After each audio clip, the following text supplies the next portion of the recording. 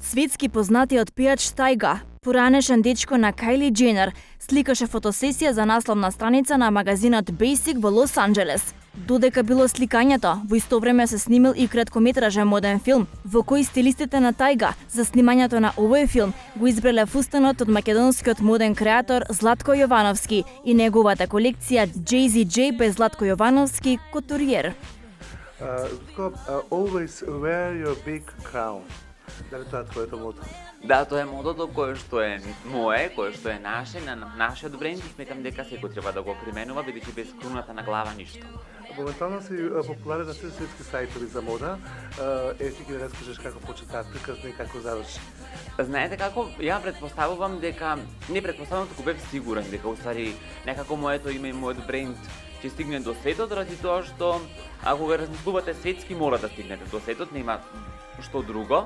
И некако така се ниже успесите, нели, прво со ревиите во Скопје, па после на Балканот, односно до Приштина, до Белград и после стигнавме до Виена Fashion Week. Кога после тоа пак имавме ревија на Белград Fashion Week и после Белград Fashion Week, нели, стигнав до Лондон. Лондон Fashion Week и до лондонскиот шоурум, што беше еден голем пресврт во мојата кариера и на мојот бренд, како да стане нешто позначајно и да го види светот, баш светот во светски рамки. Го види и Холивуд. Го види и Холивуд. И после Лондон Fashion Week стигнавме до Харбин Fashion Week, односно во Кина, каде што имав своја ревија со 25 модели на ранг со сите дизајнери од цел свет. И после Харбин Fashion Week стигна уствари Лос Анџелес, односно шоурумот во Холивуд, каде што се случи легендарното, моментално легендарно, нели, еден хаос кој што мојот фустан стигна до спотот на Тайга, односно до неговиот краткометражен моден филм. Супер. Дали тоа ти значи? Дали се израдува? Да, мене на почеток не ми беше многу верно дека еден толку светски и голем пејач, актуелно име кој што е на светски рамки во сега со милиони прегледи и со милиони views, може токму да го одберат мојот фустан. И пак јас сум во Лос Анџелес во шоурум каде што има многу дизајнери и неговите стилисти токму мојот фустан го одбрале како виден. И пак во спотот има само 2 фустани, не е се тоа 1000 фустани па мојот да се губи, туку баш во преден план.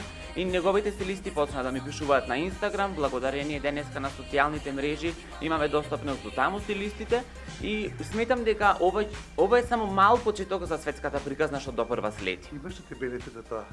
Освен што стана звучно име во светот. Нормално дека имаш бенефит голем, ради тоа што Мислев на кеш. Имаш, да, нема што да се лажеме, да, имаш и кеш, нормално бидејќи сепак се работи за светска продукција, за голема продукција, каде што ништо од тоа не е за џабе.